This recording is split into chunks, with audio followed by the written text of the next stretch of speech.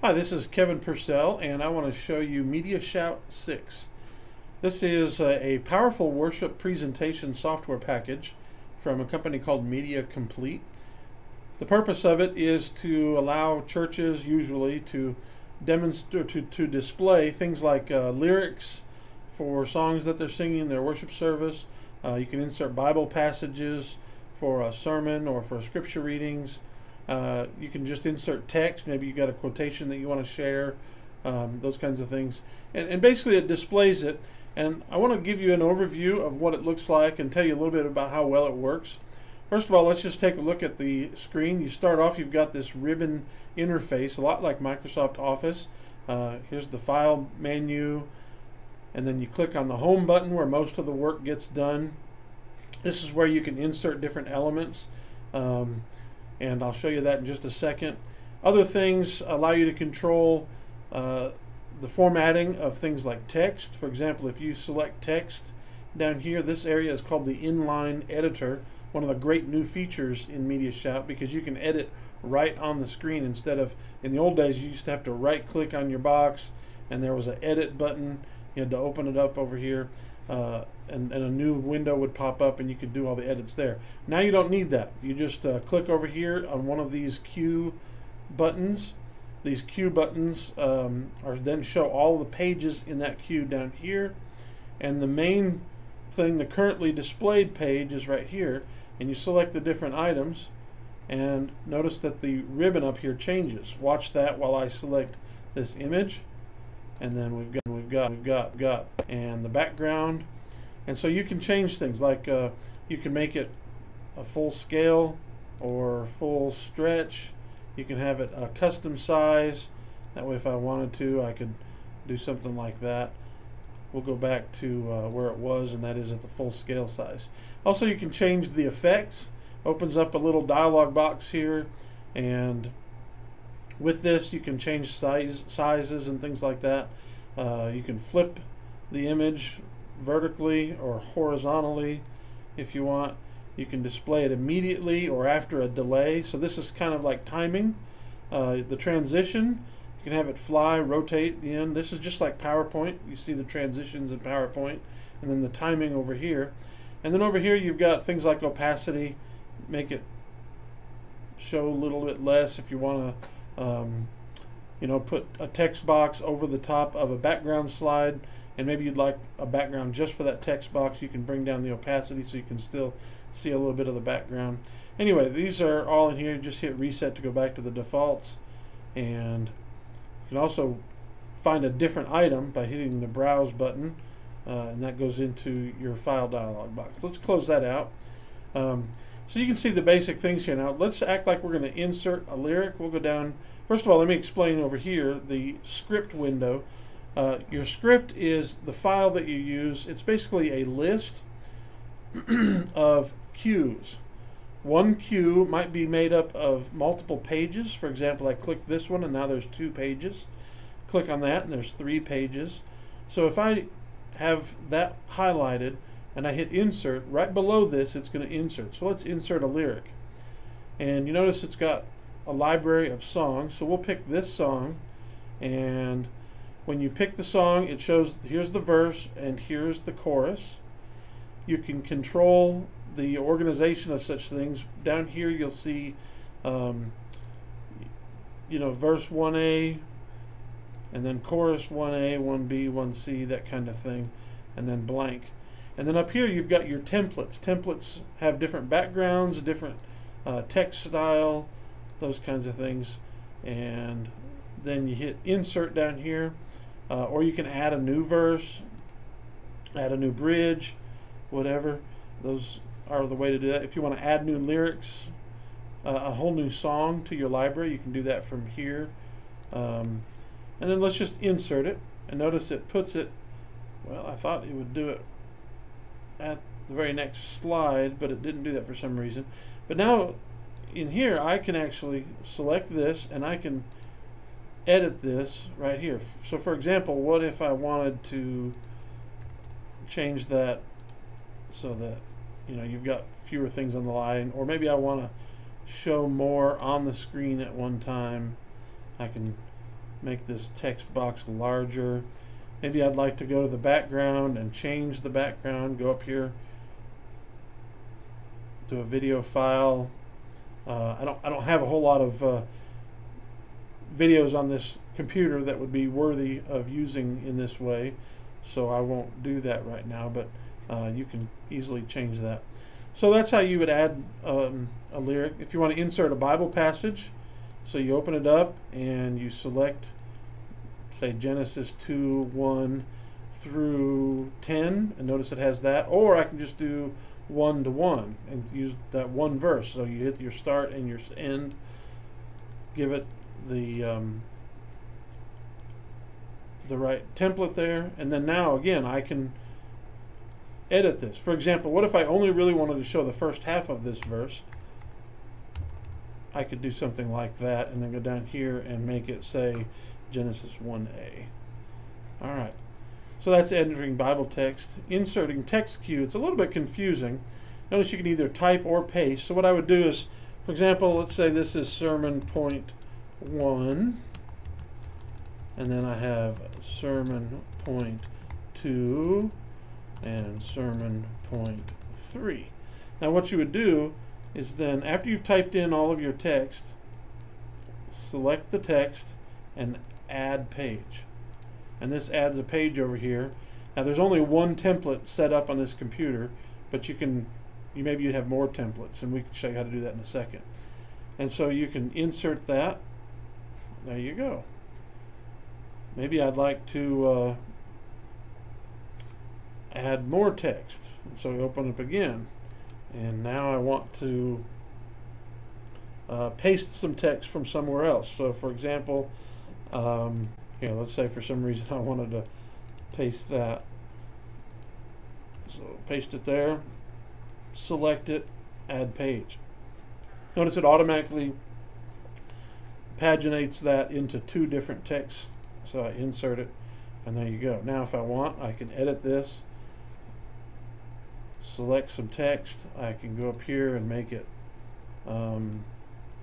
much bigger. I can make it italicized. I can give it kind of an outline look. I can change the effects of it. For example, if I wanted to give it an outline,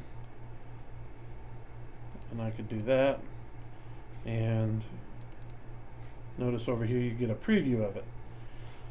So that's the script view, that's the inline editor, this is the page area.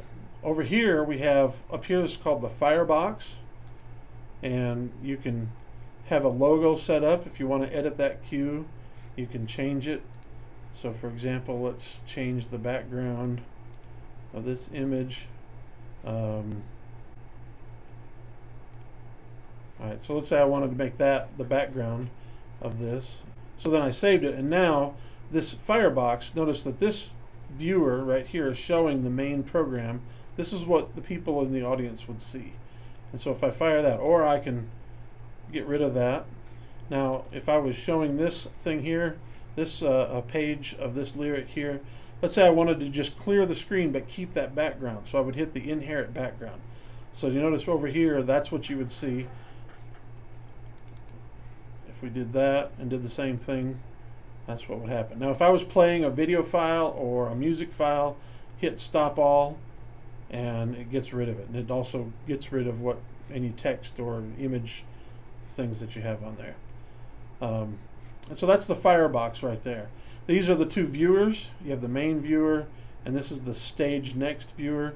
You can customize what you see here by going into settings, okay?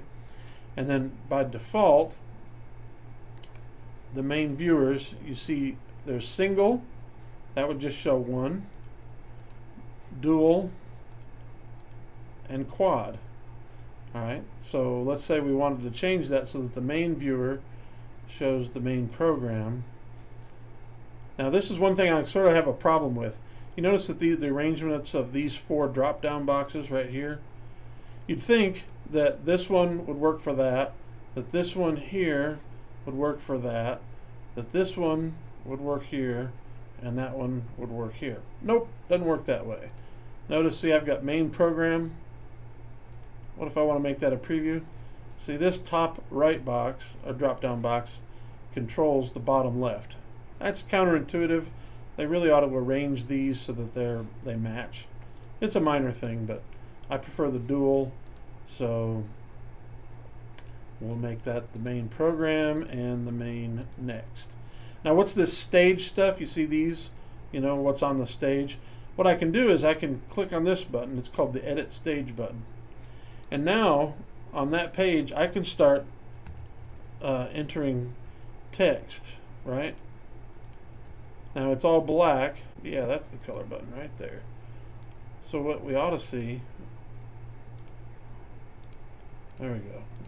So now, what's going to happen is, if I fire this cue, then on the main screen, I'm going to see the nice pretty look. And on the stage screen, for some reason it's not showing up. Hit save. There we go. I guess you have to hit save for the stage screen to show up. This is what, if you had a, here, let me explain how this works. You have your main screen. That's what the audience sees. You have also the option to add another screen. So you could have 3 displays on your computer. This is the display that my computer is showing me. It's my control screen. I'd have a second display showing maybe a projector or a large screen TV that all the audience can see.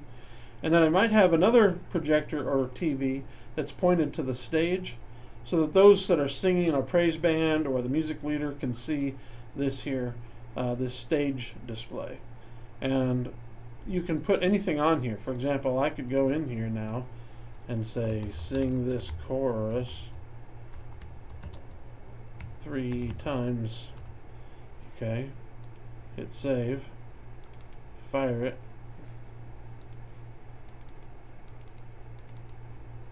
Alright, and now instead of actually showing the chorus, it can tell me the instructions. You know, it just depends on how you want to use it. It doesn't matter. So you do that by hitting this button here. Now we're in the edit stage mode. You go back to edit main mode, and now it's going to edit this screen for you. Alright, so we've shown you the home ribbon, we've shown you the viewers, the firebox, the inline editor, the page area, the script area. Notice that these scripts, you can either arrange them with notes or with view. You can also change in settings to script compact mode. Notice you only have a listing there of the cues. I don't like that. So this is the settings display, and notice I've only got one display connected to this computer right now, so it only gives me the option for one display. If you had 2, you could show 2. Now if I hit the enable overlay mode, notice it clears the screen and it's showing me the presentation on the screen. That way, if I only had one display hooked up, I could hit that enable overlay mode and I could still display stuff on this screen without seeing this control screen. Here's the general settings tab. Again, opens a more detailed settings tab. I'm not going to bother showing you that, but you can see how you can change all this. Now, one of the things that's cool is you can actually control MediaShout using an iPad or an iPhone. You have to download a special app for it, and this turns that feature on or off. Let's go into the templates screen, because this controls the templates, and these are the main templates. You can save a stage template or manage your stage template. So this area is for stage templates. This is for main screen templates, and then over here is the place where you would actually control, you know, save the template as. I keep hitting my button here. You can make them default, that kind of thing. There's also an edit Twitter. You can actually display tweets from a specific account. So if you go in there, you can edit how Twitter would show. Go back to the main script. All right. So that gives you an idea of how to use MediaShout. I really like the program. I think the interface is a lot easier to use than it used to be. It takes some getting used to. If you're someone who's owned the previous version, it's going to take you a while to get used to it. I really recommend that you go and check out the training videos over at MediaShout.com. Notice that this has a long collection of training videos. Just go through these one at a time. If you actually sign in to your account, it'll keep track of the ones that you've already watched, so that you'll know which ones you've already done. Just yesterday I went through about half of these, so they're fairly short videos, and it helped me a lot to understand how to use the program. I'm still learning it, and so I'm still not an expert, but I'm pleased with it. You can read the review that I wrote for Church Tech today, and that'll help you see a lot more of how I feel about it. It's a pretty comprehensive review. But again, this has been Kevin Purcell showing you MediaShout 6. Thank you for watching.